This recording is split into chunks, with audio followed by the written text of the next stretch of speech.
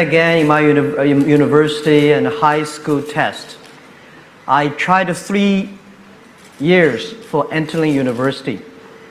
And then finally I got into the poorest university in my city, which today I believe that is the best university in the world. Hangzhou Teachers College. So I never thought I would be a teacher. I hate to be a teacher. In China, a boy to be a teacher, people look down upon you at that time. So for 4 years, every day I thought about is that, what should I do if I graduate? I should not be a teacher, because when you're at teachers college, when you graduate, you have to be a teacher because the government paid the money. So when I graduated, I was assigned to teach in a university, because our university was supposed to train middle school teachers. 500 graduate students, 500 students graduate. Only one of them can be assigned to the university. 499 go to the middle school. So I was the only one chosen to teach in the university.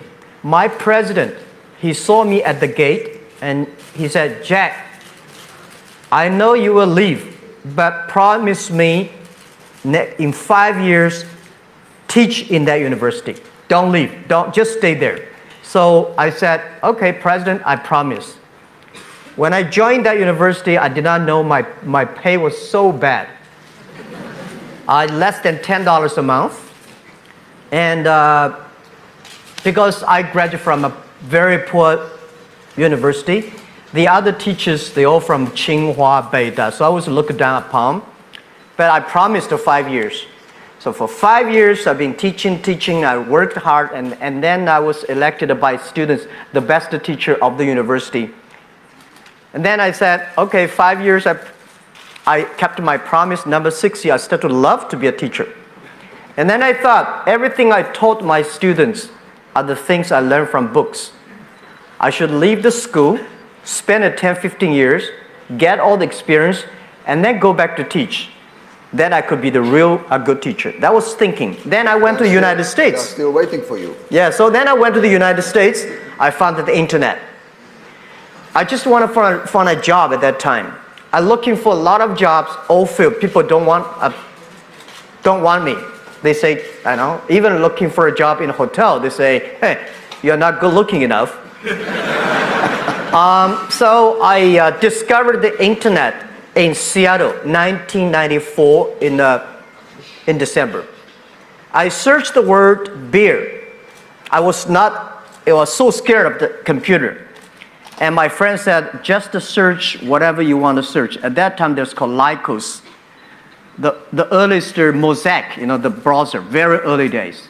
They say you search anything. So I first word search beer. There's no beer information on the internet from China. There's a Japanese beer, German beer, US beer. And then I search China. Say there's no data about China. So I thought about, if I can put some Chinese information on the web, when people find out, that might be a good opportunity. So I did not know internet would be that big. I just wanted looking for a job. That was the original thinking. I wanted to leave the school, build up something.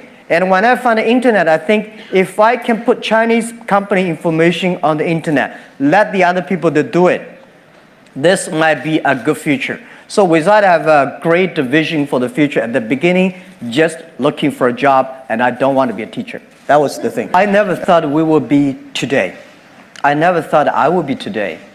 I think for my, when I leave university, I thought just doing something, and 10, 20 years later, I can go back to teach. I never realized I can achieve that much. When we look back, today we have close to 70,000 excellent young people in my company. We have so much data, technology, inference, 700 million users. I think all the things does not belong to me. There must be something that somebody in the sky wants Jack and your people should do something different. That was the thinking in the past 10 years always. But when our company went IPO, today we're like a $400 billion market cap. This does not belong to us. And why we succeed? Because we support the young people, we support the small, medium-sized companies, we support the women. And because of supporting these people, they succeed. So we believe, how can we last our success? We believe we should support more young people. We should support more SMEs. We should support more women.